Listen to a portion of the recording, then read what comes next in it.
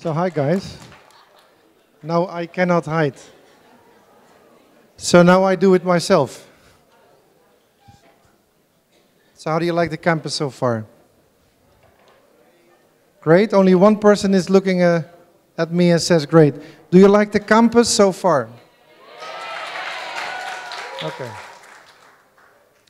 I want to talk with you about a number of things.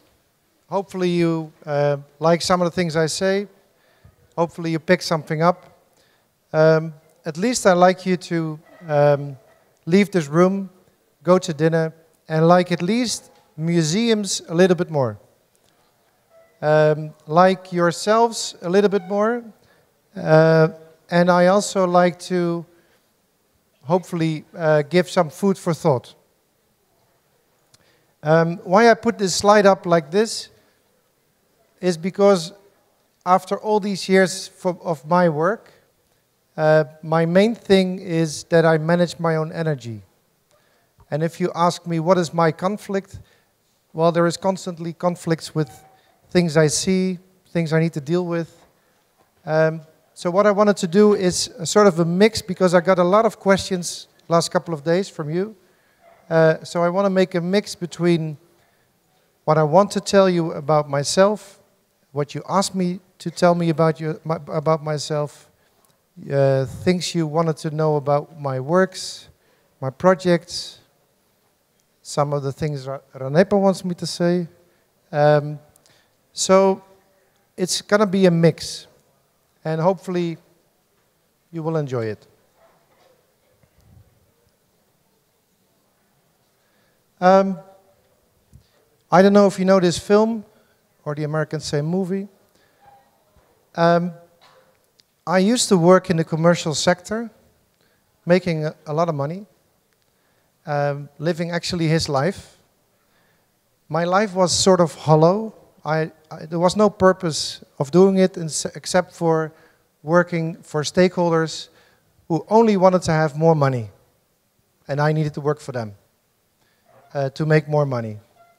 So everybody can understand me, yes? Yeah. So they wanted to make more money out of me, and I needed to make more money out of other people, other companies. I was good in it. I had the chance to go and fly a lot, just like this guy. But I was not happy. And when I say not happy, I was having a lot of conflicts inside myself. So then I decided at one point, maybe it's your point in life, like on this campus now, because I have a lot of personal talks as well. I thought I changed this script. I have to change it because I need to like myself in order to balance, and then all the things I do are going to be more appreciated, are going to be more better. So I changed, and I hope things work. So these were the conflicts I was facing. Some of the speakers already mentioned a lot of these rankings, criteria. You have all kind of conflict sum-ups. These are some of them. But throughout the presentation, you will see these kind of conflicts. And of course, the one I met was myself. So I thought, how do I cross this river? How do I go to this other point from the commercial sector into something else to do good things? So I went in sort of a summer camp like this with a put-together team, and I needed to cross a river. But one of the assignments was to cross a river. And I found out actually that my goal in life was to help other people. Because everybody was falling in the river, even I did. So then I thought, I'm going to help other people. I'm going to help other projects. With my commercial background, I'm going to do good things in life. So from that point on, I tried to do this. I started a library. That was my first project. It was the smallest library in the Netherlands. It was on a beach. Well, who doesn't want to have a library job on the beach? So this was my first job. And I tried to make the library a little bit more famous, so I invited a promotional team. with all kind of t-shirts. I love reading. Reading is sexy. We made some commercials, and the library became famous. Well, the story is a little bit different, because this was the last library I set up. Because when I was going from the commercial sector to the non-profit sector, my first assignment was to build a new way of working in the public library of Amsterdam. And I was facing a library with questions. We are little and we want to actually go into super big. We want to become not only the biggest library in the Netherlands, but they wanted to become the biggest library in Europe. The second question was, inside the company there was not only a high percentage of people who were sick or ill, there were also a lot of things unhealthy in departments, systems were not good. Every time I meet you guys, I say, change the system for the better if you can. Well, I needed to change it as well. And another thing I had to do was, well, get the librarian hiding behind some computer to become extrovert, to go to the people in the library and to say something to them. And of course, what every government wants who appoints me, they increase the quality, please, increase income, and increase visitor numbers. So this is a typical picture of the things I have to do. I have to change everybody's mindset. I hope you have to do this in your life, but I think 90% of my work is this. Sam this morning already mentioned this video. Some of your groups, I already showed the video of this blind man, but there are loads of other examples of this. But there are a lot of systems or corrupt, a lot of systems are old-fashioned. A lot of my students are also in the room, but you think that borders are old-fashioned. So all kind of things can be challenged in discussions or dialogues. So one of the things I needed to do is to change a library looking like, I still meet in Russia sometimes these kind of things, but also in the Netherlands.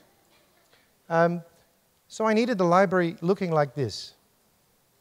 And I changed it, not I, all the people working for this library, they changed it. I only tried to give them some platforms to dance, give them some food for thought. So we changed the library in Amsterdam into the biggest library in Europe. And no, not me. They did it. And for some years, we were the biggest library, and of course, another one takes over. So now Finland is the biggest. But that's cool. So in the end, we changed, we gave it logos, we gave it some cool things. Most of the time, I did not involve myself in books, because everybody already knew that the library was about books. I wanted to create something else.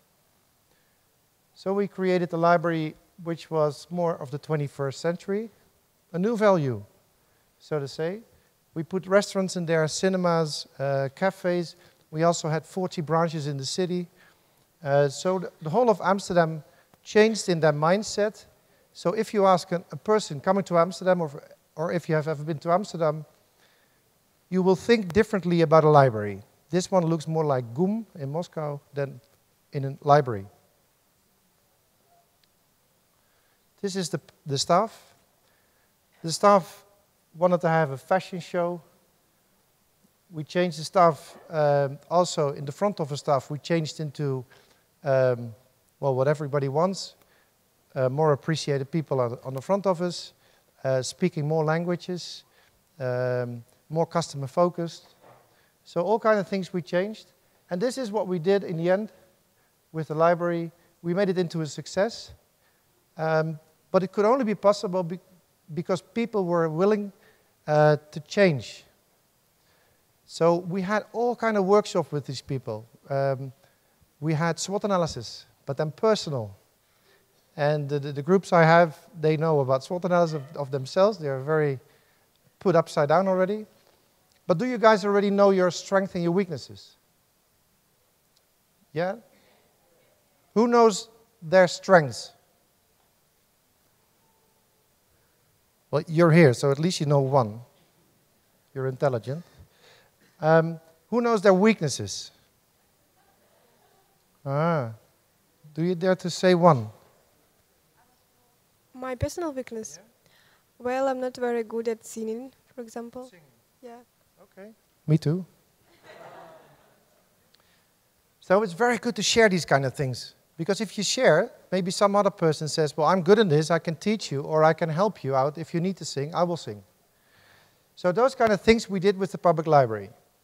And in the end, we changed it like this. Oh, I think the screen needs to be a little bit more like this, but it's okay.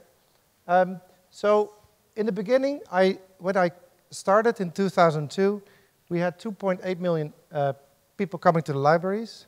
In the end, all these people working in the library made it into a huge success. This was in 2007. So we created a brand, we created a lot of income with all these kind of things. We changed the staff. A lot of staff wanted to go and retire after we asked them. But a lot of staff was super intelligent and actually wanted to work after they retired. They still wanted to work for the library. So we hired them back. And they still do, actually. They have a program on this. Because if people are too good, you want to keep these people. We lowered the average age. The people who were unhappy, and the sick leave you see in percentage was super high. So we changed it. And of course, online in 2002, websites were like HTML. So there were a low number of visitors. And we made also the staff of the library famous. So we had a magazine. And on the cover of the magazine, every time we put one of the ladies or boys from the front office. So this was one of the ladies. So because I did not have to become famous, they needed to become famous. So it was like a trend, who wanted to be this month on the cover.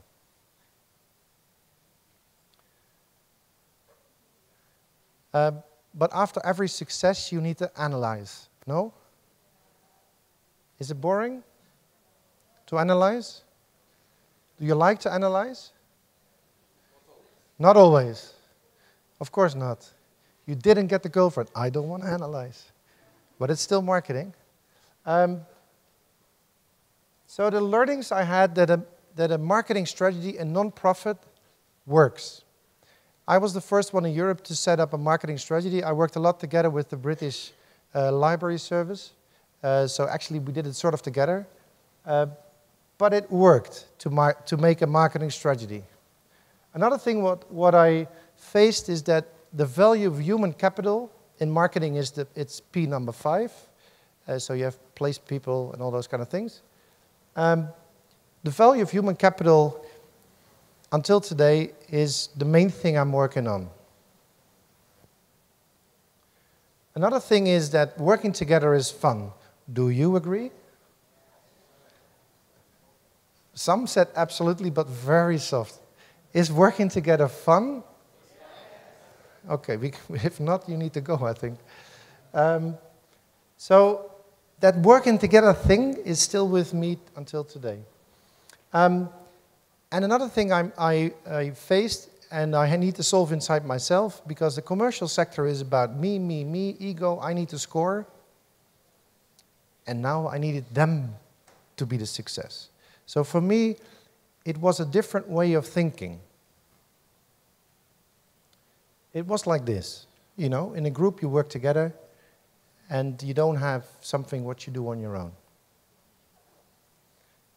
Actually, every time you see a slide like this, you will see 11 slides. Then you sort of have a new chapter. So you can count the F's. Then I started in a little library. Then I thought I go to the museums, and actually I was asked to do the same trick in the museums in Amsterdam. So I started in one of the museums as a business director. I think I'm on a long distance line. And then my whole museum and heritage path began. So this is my whole path until today, what I did. The number is the number of museums I collected. But it's more of working together with museums more and more I could convince other people, if you work together, there is a better profit. Do you agree about this? If you work together, you get a better profit? No? Yes? Who needs to write a paper sometimes or an essay? Everybody, yeah? So if you work on an essay on your own, then you know what you're worth, you know what your struggle is. Maybe you're not so good in academic notes, or maybe you're not so good in the SWOT analysis or whatever. But if I say to all of you, make one paper together, and then everybody who is strong in something can add that thing to the essay. I know that you students already do this via vContact and Facebook without knowing of the professors. But still, it is a way of working. If you work together, that is more the strength of the group. And that's actually what happened. So in the beginning, I worked for one of the museums. And in the commercial sector, you would say, I take over more museums. But in the cultural sector, we say, we work together with the museums. And in the end, I had 11 museums collected. And those 11 museums, I was allowed to represent them in sort of a board thing. So actually I was standing like this on behalf of 11 museums, and the other 33 were sitting also there. And all these directors had sort of a board, and they were talking to each other about all kind of things. But for me, they only talked, and I like to do things as well. I like to change things. So then I said, can I maybe do this and could do that? So in the end, I end up doing all the things for the board, made the agenda, made all the points, did all the homework. And in my normal life, I collected 11 museums. Well, the board thought that this is going to be a bit strange. So we're going to ask you to resign for your job and to become sort of director of the board and director of a foundation. You still need to set up.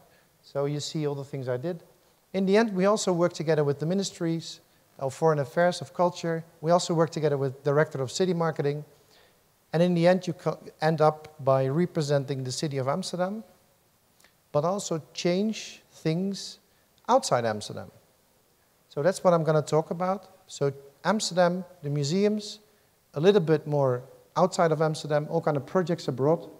And hopefully you will see a lot of leader things coming by, a lot of conflicts, and hopefully some values as well. Can you switch to the film? So I just wanted to show you what we did, what we achieved by not doing the essays on our own, but put all the things together and work very hard. Yes?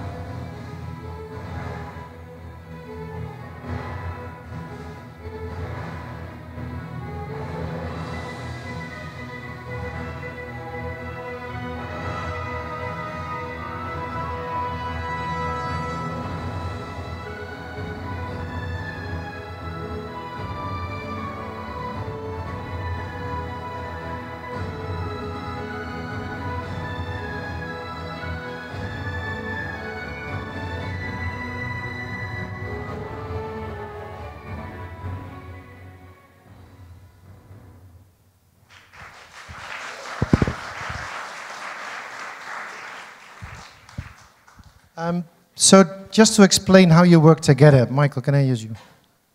I'm sorry, man. Can you face the public? So this is a museum director. Can you imagine being a museum director in Amsterdam? In Nigeria, Nigeria. So they have over more than 30 museums you have in Nigeria. So he's a museum director. So all the things he needs to face, all the conflicts, all the people he needs to see as a leader of a museum, these are the following. So he has stakeholders. Can you imagine? Governments may be paying, or the university bosses, or maybe foundations who pay, or a private person who is rich. On this side, he has colleagues, in my case, 44 museum colleagues. On this case, you have leisure market people, directors of cruise ships, hotels, etc. Can you imagine sitting with all these people? And then on his feet, he has visitors coming to the museums, on and offline. So he's facing all these people, and internally you have people working for you. So you have all kind of departments or teams. And you have to face them as well. All right, thanks. So what happens, what I need to do, I not only have one Michael, I have 44 museums, so 44 Michaels. And what the funny thing is, we worked together in the beginning very, a lot of energy it costs to work together. But in the end, everybody wanted to work together because we made some little results, and it's step by step. So your case is, if I can say on behalf of the tutors, but it's not about a super big solution, it's a little step sometimes. And a little step is already a big achievement sometimes. So we work together with the teams, with the directors, on all levels we try to work together. So my life consists now of quarterly meetings with 44 directors, with 44 heads of marketing, 44 heads of education. Sometimes we don't have 44 heads of a department, so we have 11 people responsible for higher venues. We have 3 officers of trade worldwide operating for sales. So all these kind of people I have meetings with. I try to do them in 1 day or 2 days, but still it's a lot of meetings. But they do the work. I don't have to do this. I just inspire, I just try to give them whatever they need. Platforms, sometimes money. And I have no staff, only a PA.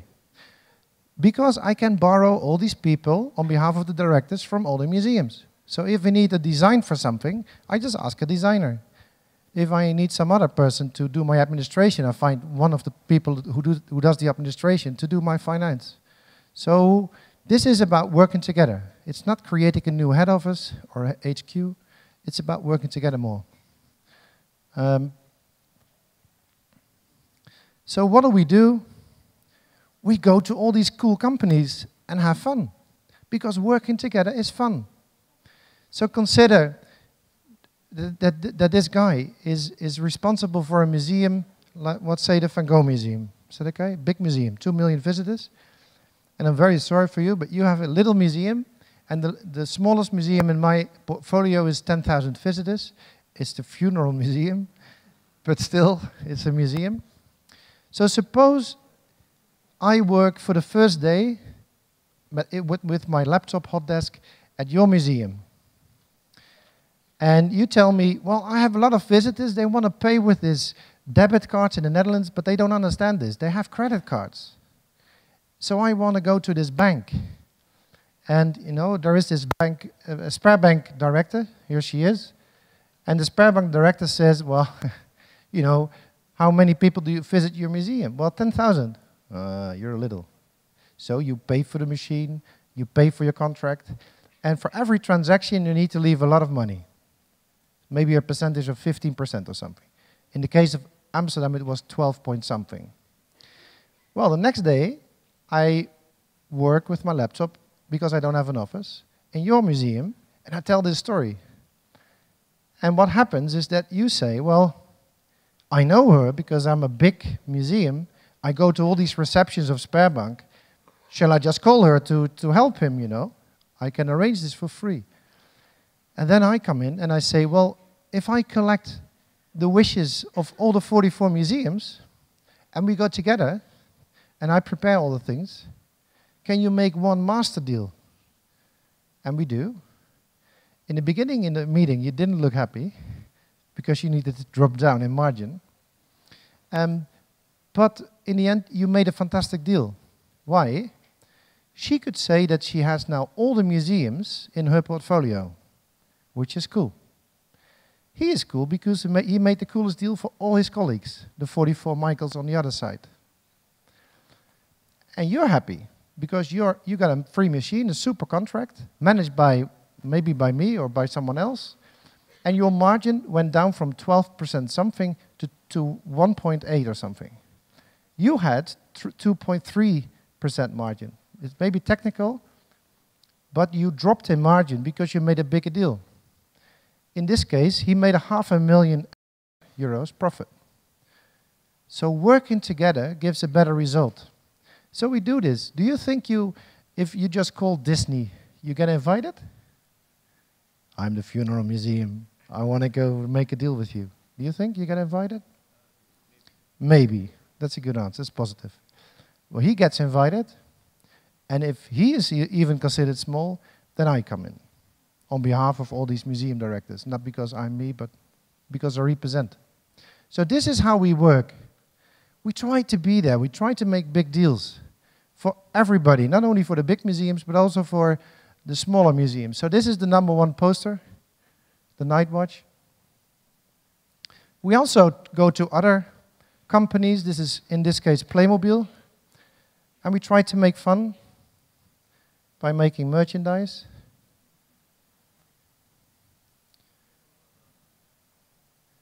And because I now travel a lot, I share this information with colleagues.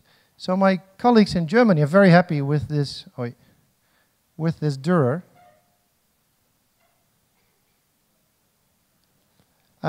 So they also make a little bit of profit.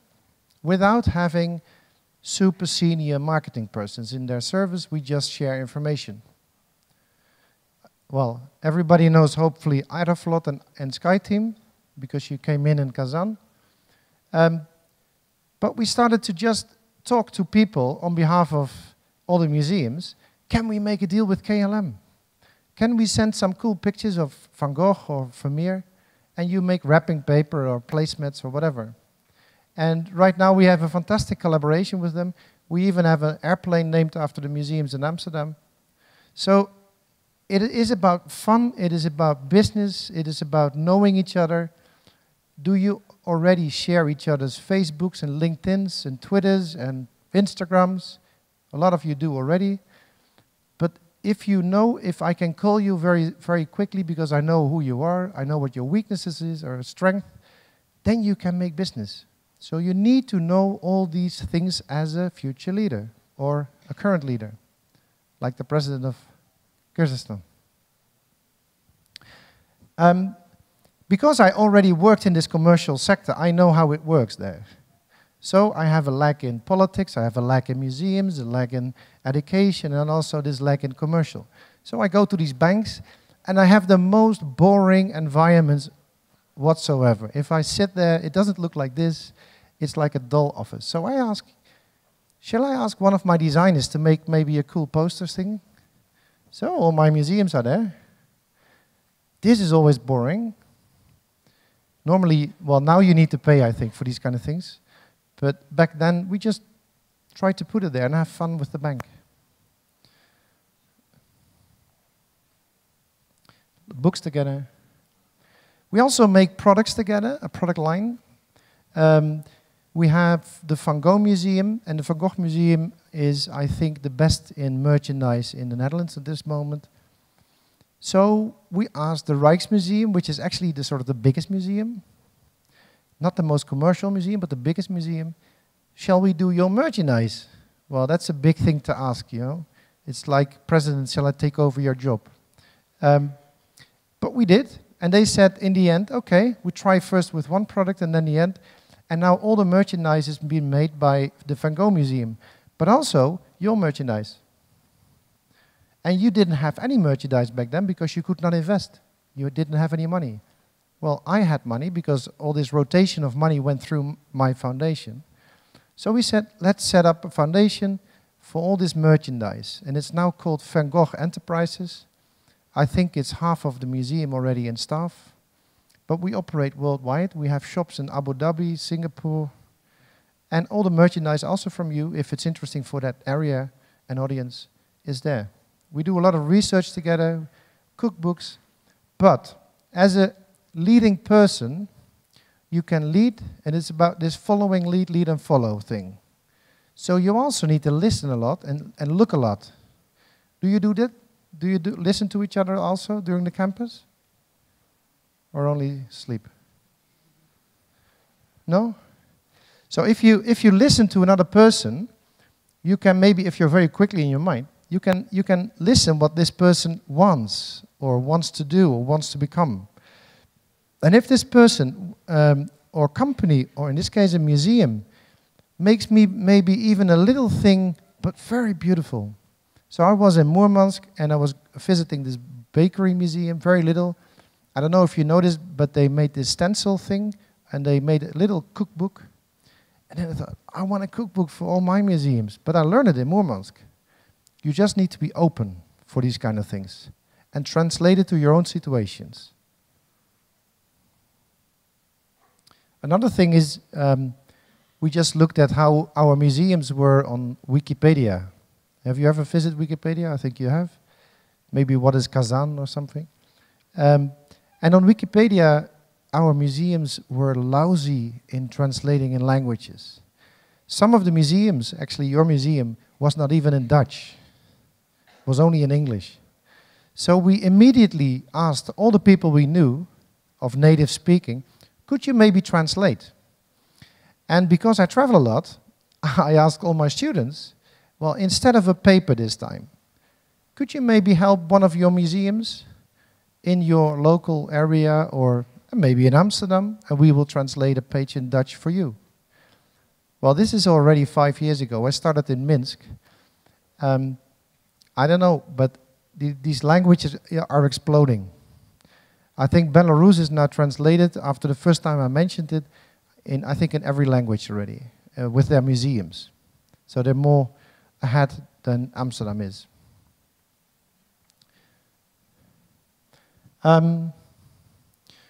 Do you know this guy? Who is it?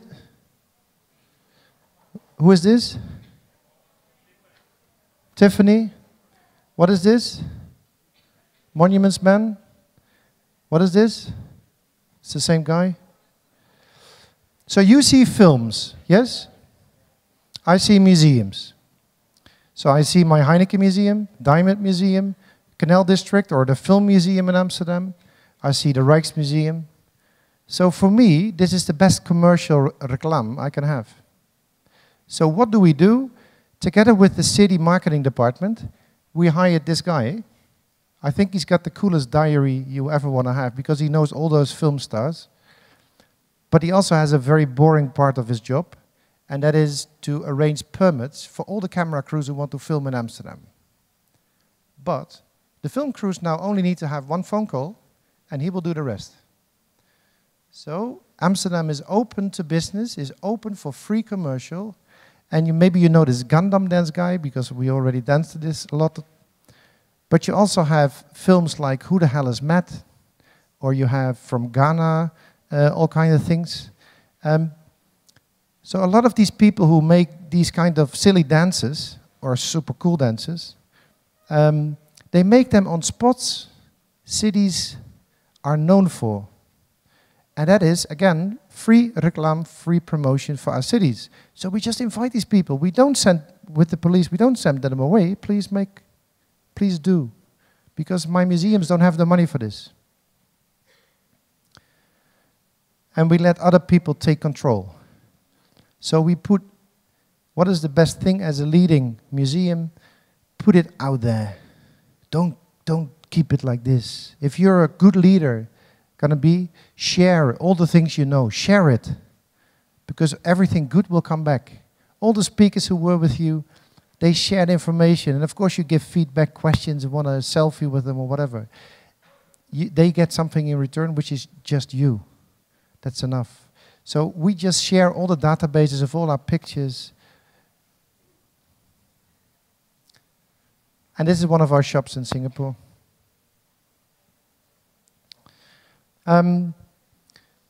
But with our museums worldwide, we face something else, which is a changing environment, a changing city. Do you recognize a picture like this from home? Can you see Moscow in this, or Beijing? Sort of? Yeah? So what is interesting is that these cities, they face a lot of people coming in the city. So this is an academic research. I think it's already 2 years old, but still. So between 8 and 18 years from now, they expect a lot of people, 60% to 80% of the global population, to live in a city bigger than 1 million people. Suppose half of it will be true. That's still enormous. So suppose this part of the room is living in one of those cities. Can you imagine this, living in one of those? I know that some of you indeed live in Moscow, but suppose we're not in the city, suppose we stand in a lift, a very big lift, but suppose we are there. And we stand like this, no? And this space is becoming narrower and narrower. You don't like this, but this is what's going to happen. So we're going to stand even like this. So this is the city, and more people come in. And we are standing in this lift in a typical Russian flat, which is like 23 etage high. And every time we stop in an etage and people come in. Even more people come in. This is what's already happening. We have seen the funny videotapes from Beijing, from Japan. People kick in the metro, close the doors. We have the same in Moscow. And in rush hour, we also have it in London sometimes. That people have to stand like this in the metros. And for hours, you can wait in traffic sometimes. But the interesting thing is, we don't only have inhabitants, we have also people coming to our city. That's them. So so every etage, a tourist comes in, on top of all those inhabitants who want to live with us. And it's not a few people. No, this is before Aeroflot. But the tourism worldwide is like this. So if you want to work in the leisure market, where I work in, you have a business opportunity. You have potential to grow. And suppose, again, half of this will be true. That's still enormous. So cities will be crowded. It's not going to be scary because a lot of cities are adapting this.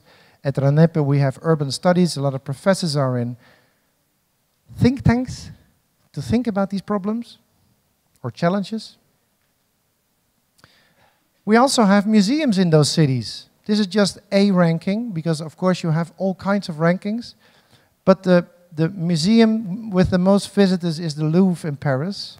And the Louvre in Paris has 10 million visitors, sort of. Can you imagine 10 million visitors? The Chinese can, but can you?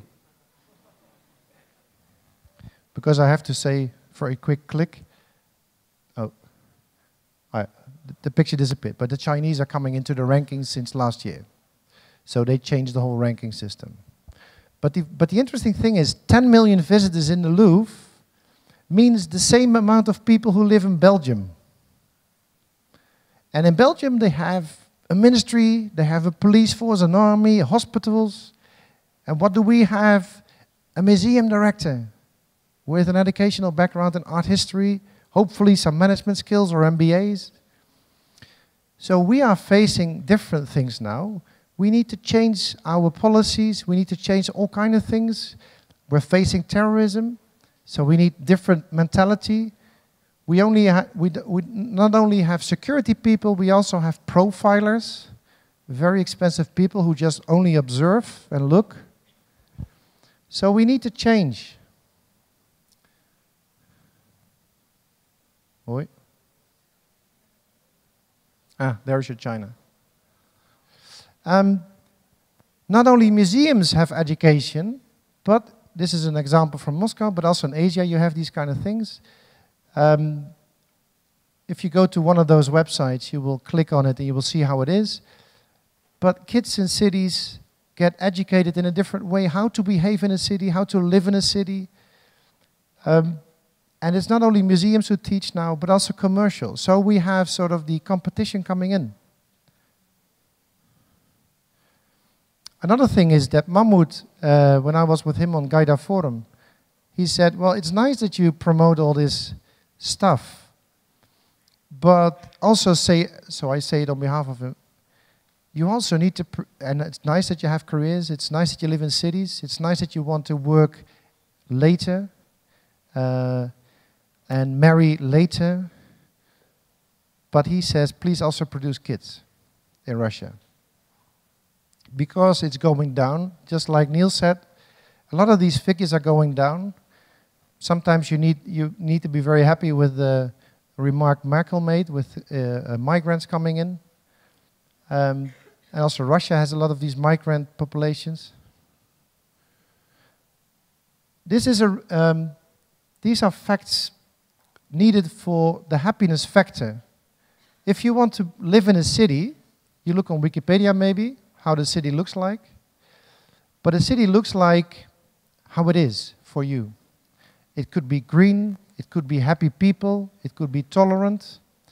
But at least you want to know how the city is. Based on these kind of rankings, you try to find the happiness factor. And a happiness factor is good for a lot of things, but at least it's good for attracting headquarters, expats, business, and international students.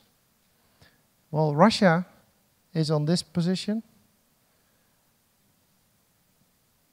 Other things, other values Europe, but the world is facing, is we want to be more eco-friendly, environmental friendly. We try to make innovations. Why do we have street lights? Because also sometimes plants give light, so they're now cloning and developing plants to stand next to roads. But it's just a ranking. You can have all kind of rankings. So on all my travels, I meet a lot of leaders, very inspiring people, in a lot of projects. And I just want to take you through a few of those projects. This is Belarus. Hopefully you know.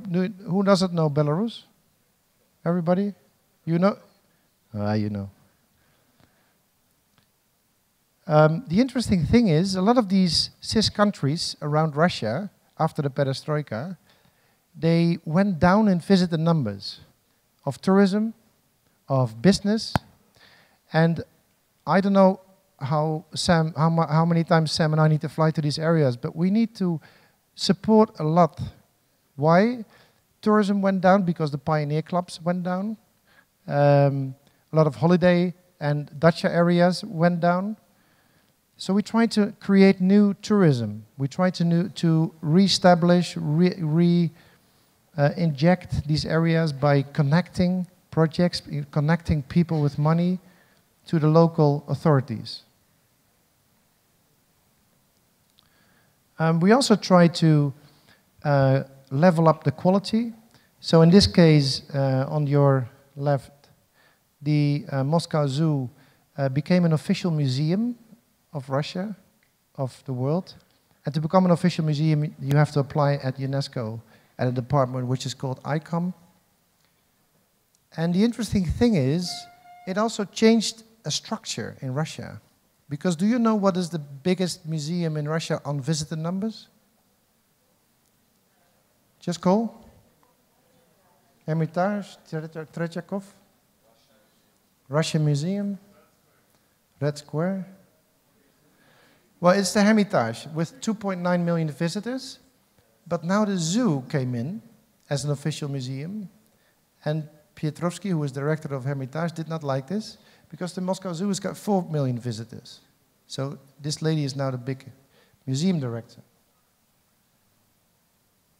With a lot of students, we go to all these projects, because I like to involve, from the beginning, the young leaders to take over, and not me telling people what to do. That's stupid.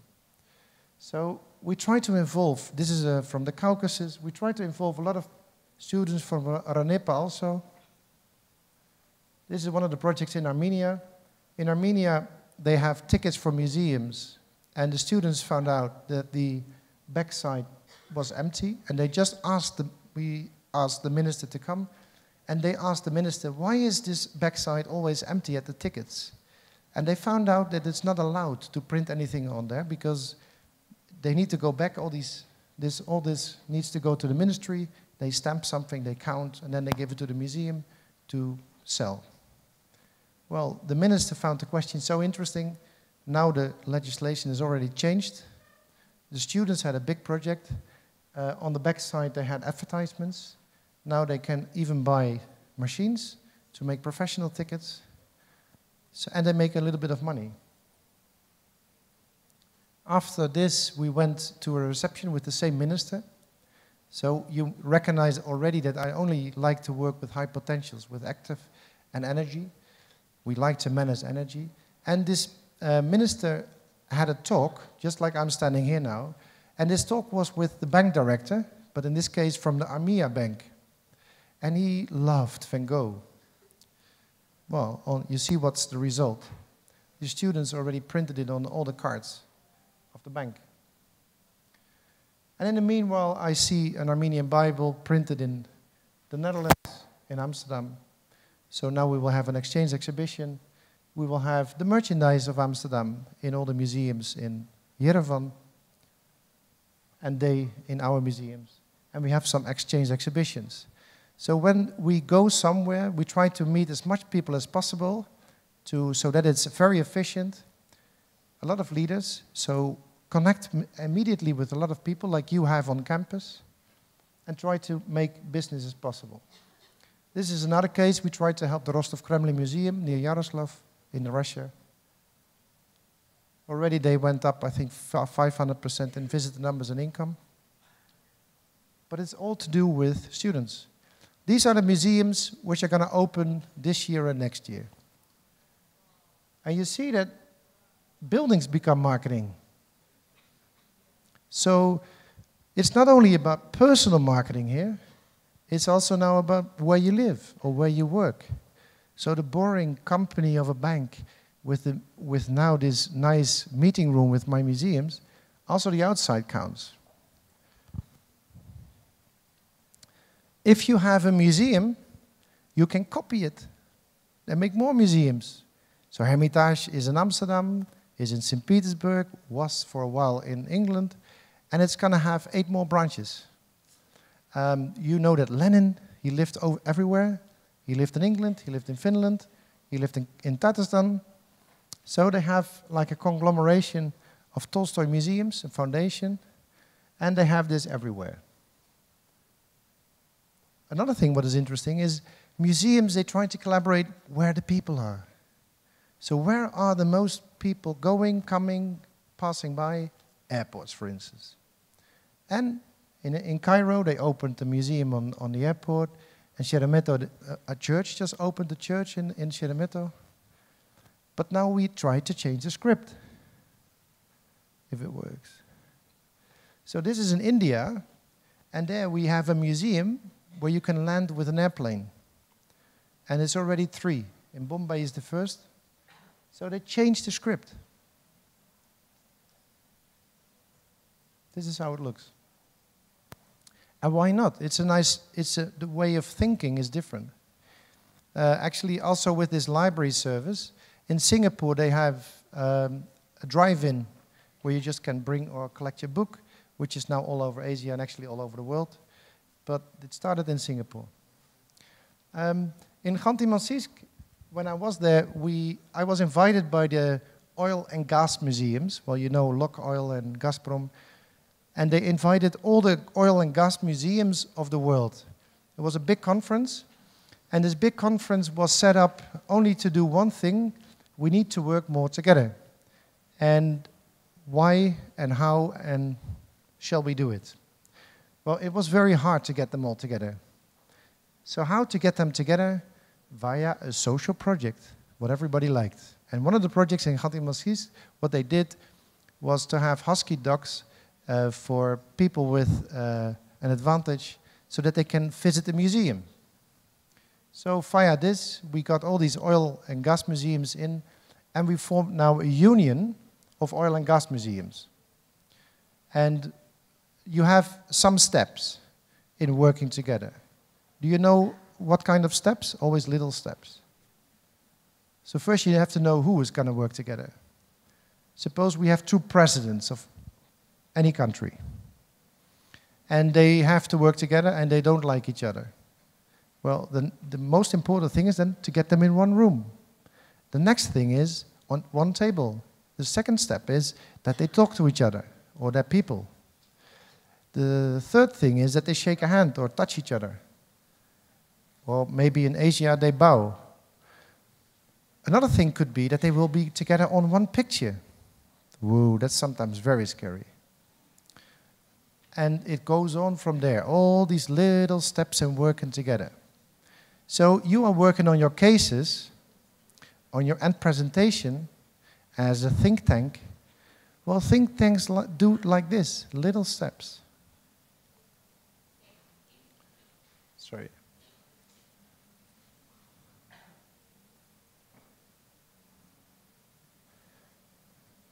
So what did I learn? For all these kind of elements, I needed my own strategy. I needed to really be sure about my things. Still, this human capital came in. I like to work with people. Working together now gave more and more results. And I found out that team results stay. If I say to you guys, you have to do this, well, then you listen, you do it, and then, you know, the minute I leave, you just do whatever you want to do, but not that thing. But if you do it, it maybe sticks. And it's like this. So from the ants, I went to the bees. And the bees are a species which work together, but they don't need to ask. They know each other's SWOT analysis. They don't need to ask. They know where you are good in and where you are weak in. They know. So they say, collect whatever you need to collect. I will keep this or whatever. So the interesting thing is, all kind of academic research backs it up. And now more and more of these museum and cultural clusters are formed to be more stronger to these kind of elements which are happening in cities, or to say to commercial companies, well, it's nice that you know, made a lot of money out of us the last couple of 20 years, but now we hire commercial people because we work together. We can pay this now. And you see more and more clusters becoming more strong. And more of these clusters can prove in measuring why they are strong. And you know that the finance director and the economic director, or do you know how a president is at a table? Suppose I'm the president, I'm sitting at a table. Minister of Finance, Minister of Economics, and at the end of the table, Minister of Culture. So we need to be more like the Minister of Culture, of a Minister of Economics and Minister of Finance, to be closer, to be more important. And you maybe have seen that cities brand themselves more. Have you seen this of Kazan? Kazan is doing a good job, huh? And it's because there is a spirit sometimes. A genius loci.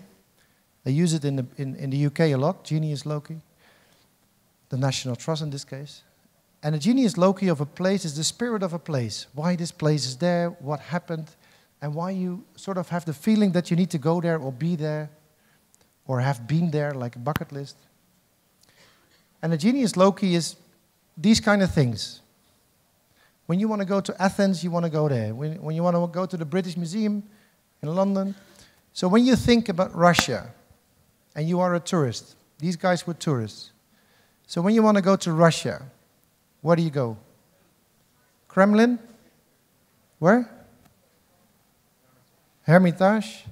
And what do you think the average people in the world think? Red Square. Because when you just go to Red Square, turn around and you've seen it all. Gum, Lenin, Cathedral. You can just turn. So Red Square is the #1 thing people mention. There's all kind of research, and these urban studies are very interesting. So when you go to Amsterdam, you saw in the film, #1 reason was the Canal District, #2 the museums. At #5 is all this crappy stuff about sex, drugs, and rock and roll. But in the branding, they all look the same. And they are competition. That's interesting. So suppose You want to find a boy or a girlfriend? You make your own SWOT analysis. Do I have enough budget today? Can I go to the cafe? Do I have a car or a bicycle? Do I know what a cafe is? What is the most interesting place to find these new boy or girlfriends in potential? So it's like an analysis of what you want to achieve. And suppose you go to this cafe and everybody has your hairstyle and your clothing. That's not very wise. You know, you want to get this boy or girlfriend. So the interesting thing is they work together and they don't work together. Suppose you have to perform at the 27th and you all do the same performance. How do the judge look? But they all look the same in physically way as also. Everybody wants to do the same thing. It's okay, you know, it's maybe a first step towards their own marketing.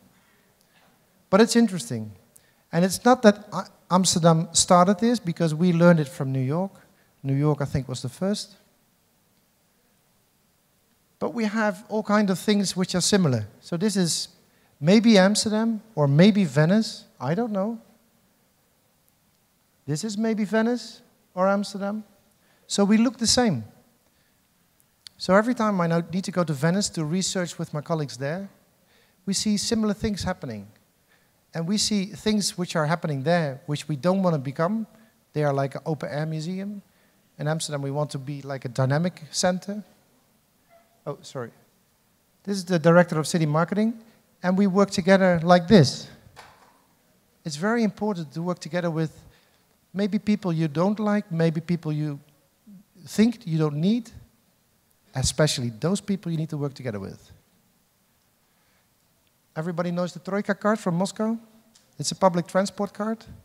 I think you have in every city a sort of similar thing. In Amsterdam, you have this one. But you can upload it. In Amsterdam, you can go to all the museums for free with this card. And in Moscow, we just started the project with the minister.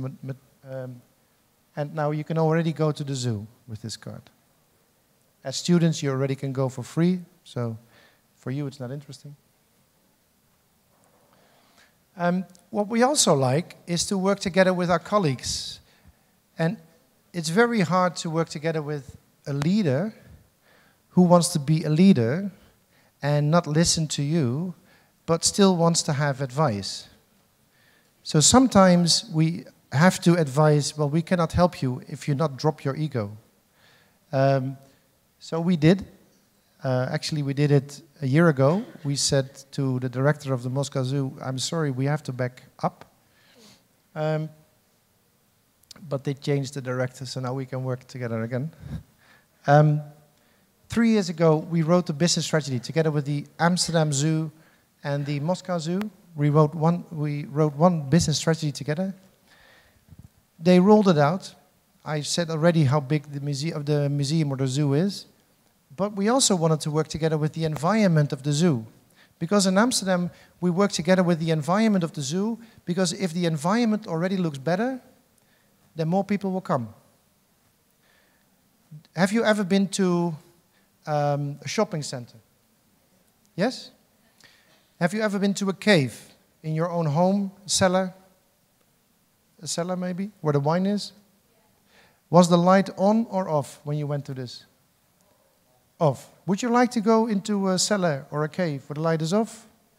No. Because it looks like this.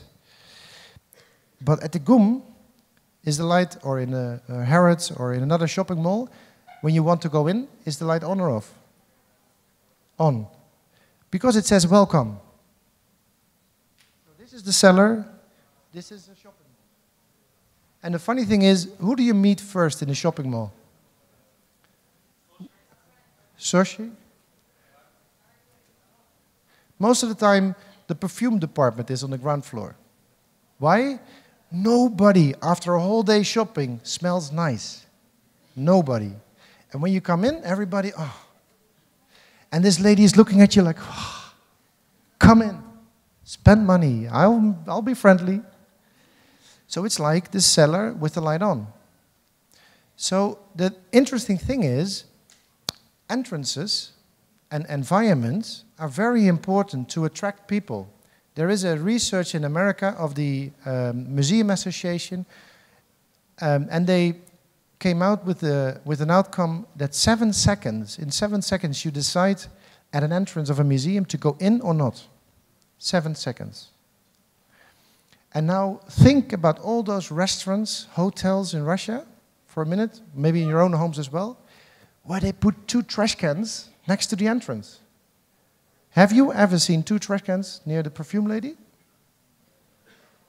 No. Is it helping to welcome you? No. So light, trash cans. Light, giraffe. So we try to repair all kinds of things around the zoo as well.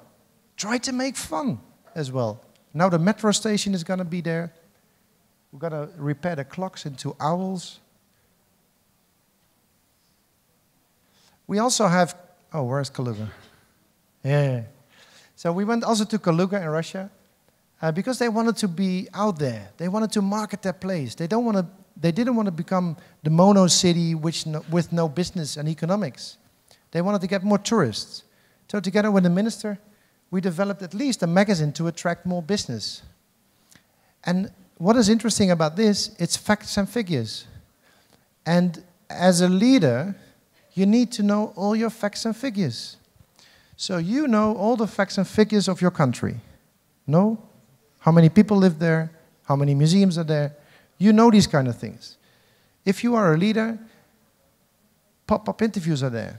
So you need all the things, all these kind of things you need to know.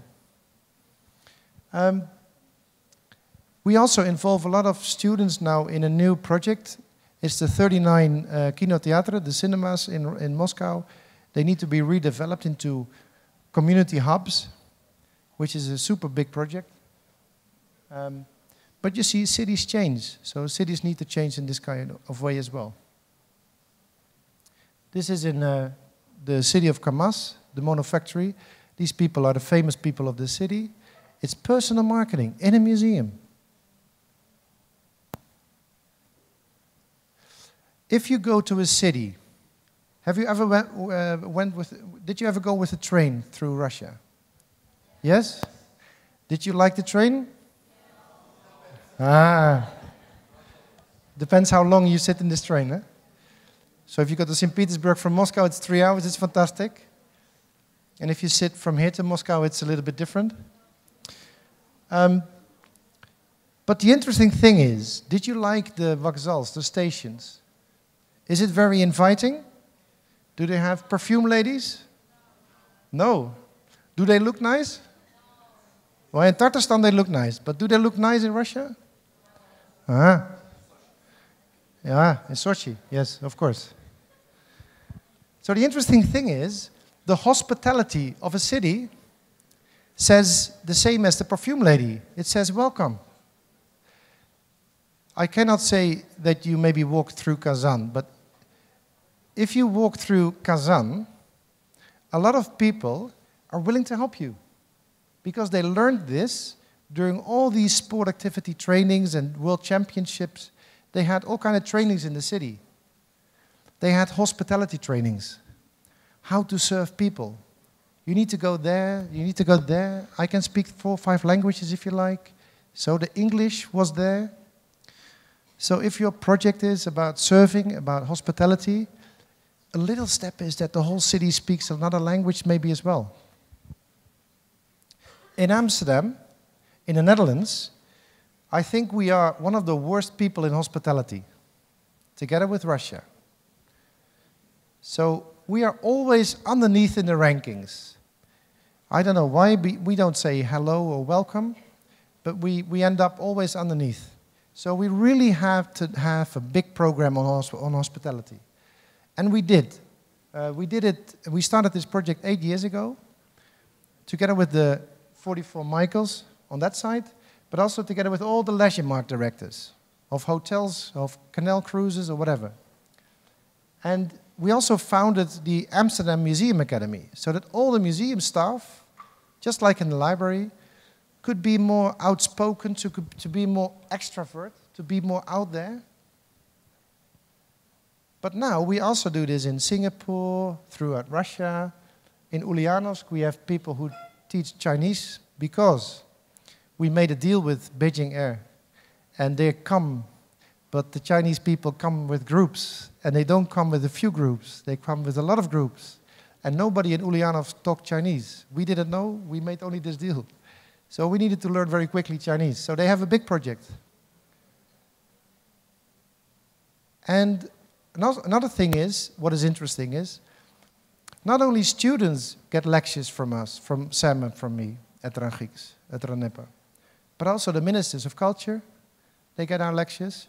So we try to squeeze all these kind of information, all these kind of way of thinking, suggestions, advice, on both sides.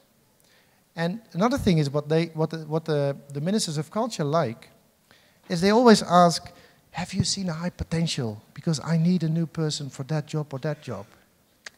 Interesting. Another thing is do you know the United Nations? Yes? They have a department which is called UNESCO. And there is a department which is called ICOM. And together with some other people, I'm in a board there, thinking tank or a board. And what we do is we try to look at all the things of museums worldwide. In my case, I only look at the marketing and business things. And we try to not only make inventories or analysis, we sometimes try to suggest some things or to try to make connections between people. So here I am. This was the day before I came to Kazan. We were in a meeting in Milan, voting on all kind of things. So the values we have within the museums, they come at these UNESCO meetings, all these values are again looked at. So you're never finished. You always need to look at it again and again and again. Who loves to play sports and soccer, like football? Only a few people. Well, you know that you have these referees. And you know that you have championships all over the world. Yes? And these referees, they get different salaries in all these countries. But still they need to do the same match. Well, that's actually the same thing at what we discuss in these kind of meetings. When we sit at UNESCO, we try to study these kind of things and we try to make an average definition, an average agreement, an average advice on something. And the most important thing is what I learned through all these projects, through all these years of experience, is I cannot be someone else. I am who I am. And I hope that you stay yourselves. You can learn from all these speakers. You see how they behave, how they dress, whatever they say. Maybe someone sticks. Maybe you ask one of those speakers to become a coach or a mentor, or you just ask a question. But you look, please, at all these leaders. Did you look at all these ministers or chair of the Dumas? Did you look how they sat? No? Did you see how they behaved? Did you see that they knew where the camera was? Did you see how they were sitting towards you guys? When they said something, was it close to the mic or was it away from the mic? So all these kind of things is interesting to observe. What kind of watch did they have? What kind of brand clothing did they have? You don't need to copy, but just learn. Translate it to your own things. And the same with these kind of people. If you admire a person, take the good or the bad thing from this person, stick it in yourself, and become a better person. Try to grow in this personal SWOT analysis. This is a product life cycle. Have you ever seen a product life cycle? Yes? Oh. Yeah, you say yes, but some people there say no. A product life cycle is like this. You have been born, you have a fantastic life, you die. So it's like an iPhone. And the interesting thing is, all kind of things are, you can do with the product lifecycle. Have you ever had a bad experience in your life? Yes? I'm not going to ask you, no worries. So some of you guys had a bad experience. Did you ever have a good experience in your life? Like campus. So there is some good and some bad things. Well, I told you already a personal thing. So this is one of my bad things, my bad moments in my life. I used to be in the army. This is one of my good things. I got married sometime. So this is me somewhere. So some bad things, I'm not made for the army. Don't put me in a uniform. But luckily, I met my wife there, so sometimes some good things happen. This is, again, my wife. No, it's not about clapping. But I have, sometimes, I just want to, it's about personal branding still. So sometimes, you are part of a brand. Can you imagine this? Who has a famous parent? Famous father, famous mother? You don't want to say it, huh? Okay. But some of you maybe have. I know actually that some of you guys have. Well, my wife is more famous than I am, so I'm a part of her brand. So my value went up because she's a singer. And she also had some concert in Russia. So the interesting thing is, you're never sure. You know, who is behind this person? I don't know. I just see you. You never know. So, as a leader, don't judge people too quickly, too fast. Even though I like marketing, I want to put people in all kind of things and all kind of labels I want to give them. Like Joseph said, you want to give people labels. But also watch out, you know. Sometimes people have more labels. Like this. Do you recognize this? Yeah? It's in the metro of Moscow. They now have all these kind of pop-up information booths where you can ask questions. These people stand there. Nobody says hello to these people, and they want to give you service. The same as here. Every time we go down, you see these ladies who clean us, our things. They sit there. And I watched it several times, and everybody passes by these beautiful ladies. And once just say hi. Because they do the things we don't want to do. These are just some tips and tricks of marketing. Maybe you tried them in the past. What I do with my students on marketing and business, we not only try to analyze big projects of Gazprom, of museums or whatever, we also look at the daily life of Russia. And if you look at this lady, she tries to sell something. And if I ask you to name 2 things you want to help her with to sell more flowers, I know you can say 2 things. Look at it. What are the 2 things you can mention to help her with a little bit more business? What? What could you do? Stand up. Yeah, flower. What more? Talk to people. To move away a little bit. But you know what I'm getting at. You know, you can give all kind of advice to people without being asked. So you can already build up Russia, Nigeria, China without any formal education, even though you have some tips and tricks downstairs, but just by the fact that you maybe know a little bit more than the other person on a certain subject. Same. How can this person earn a little bit more money? Just advice. Nobody is better than the other person. Well, a question to you guys. Who runs the world? Whoa, Mr. Putin. Who? Yes. So I'm very sorry for all the guys. But if I look at the statistics, the ladies are coming up. And they're coming up fast. More and more ladies become very fast directors, even though they have still coaches who are elderly or retired, but they still coach.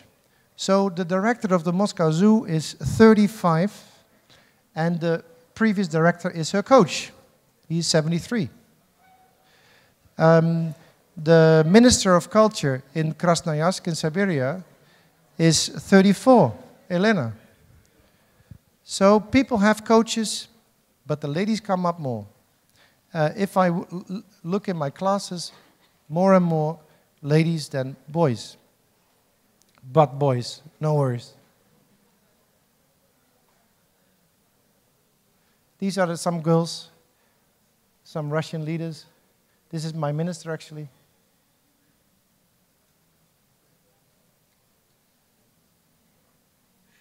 This is the director of the Hermitage in Amsterdam. Tretyakov director. But the boys are there too. So Pietrovsky.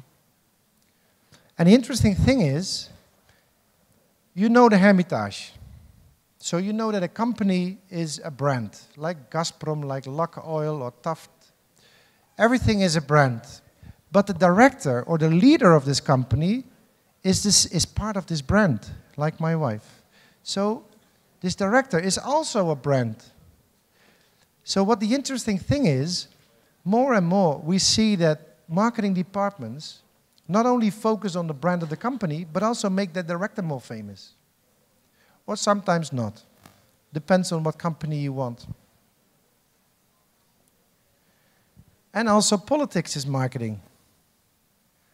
Did you know that we made this fantastic photo with the chair of the Duma, with the Minister of Communications? For him, it's marketing. You know, and we see that more and more of the politicians want to go into the museums to be part of their marketing strategy. More and more we see that directors, this is the director of one of my museums, he wants to coach the people in all levels of his staff, personally. Not via some team captains, but sometimes personally. And these are some people of other museums in the world. They have the same thing. More and more directors step down of the Iron Tower and want to at least show for a little bit that everybody is equal. Same as for you guys. Do you help your parents to get connected so that you can Skype with them from Moscow to Kamchatka? A lot of people, if we look at them, we judge them by their appearance. So this lady, is she rich or is she poor? She looks rich. It's the canteen, director of the canteen at RANEPA. She knows that I take this picture. She knows that I teach this. But the interesting thing is it Burberry? Is it gold? Is it iPhone 6? Is she rich? I don't know. At least I know that this lady has sort of the same job behind the casa in one of my museums. I also make mistakes. She's very rich, but she just wanted to have a job, to have her own money, to do something with people. I didn't know. She talks 5 languages. I use her a lot. These people, everybody is equal. So suppose this is the donation box of a church or of a museum. Where do I put this donation box in my museum? Do you have any clue? Yes, at the entrance. Do you have any clue? Well, they know. Because there where it's most dirty on the floor, the most people walked. So I always give them a map to draw me the points where I need to put my most commercial things. So it's working together. And maybe it's someone else's mother. So never judge these people. What is the job of these people? Security? Huh? Yeah, police officers. Well, this is in museums. This is the cathedral on the Red Square. Actually, I take sneaky photos of these guys. What is the job of these people? Guides? Do you agree that they both welcome people? Maybe they're not so good in welcoming, or they are super good in welcoming. But the interesting thing is, this lady works at Tate Modern in London. And her job is the same. The only thing is, the director asked to this lady, how would you look if you go to your work? And does a uniform, does it help to make people more comfortable, to spend more money, to spend more time in the museum? Or do you scare them away within the 7 seconds at the entrance? So then at Modern, they changed. And the second thing was, how do you want to go back home? Well, nobody recognizes her now, but she didn't like to go home like this, because everybody talks to her, safety things. And now she just flips the bag and goes home. What is their job? Those ladies, what is their job? Security. Stewardess. So what is their job on an airplane? To give you coffee? Yes, their main task is safety. And how many people look at them when they perform, when they do their presentation? No one. So what are you going to do when all these groups, team 1 to 12, are going to make presentations like the stewardess? Are you going to look? Or are you going to look at your iPhones?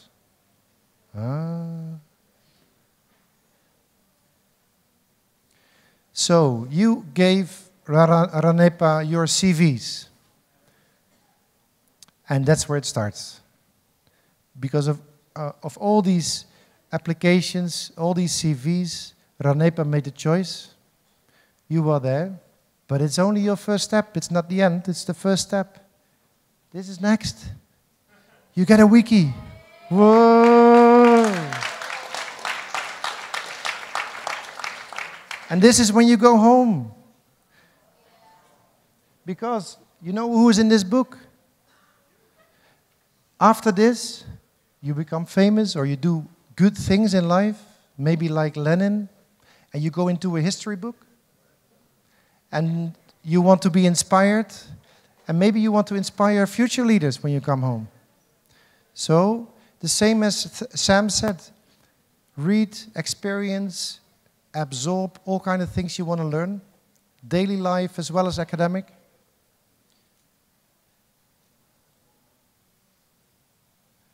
So actually, it is not even a question, it's just be.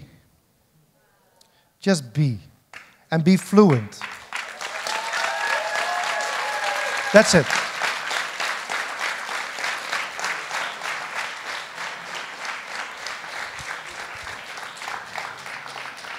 I have to say, on behalf of some, what are your questions? I have to say, not if you have questions. What are your questions? Do you have a question or do you want to go to dinner? Yeah? I saw you guys already a lot, so... Davajosh.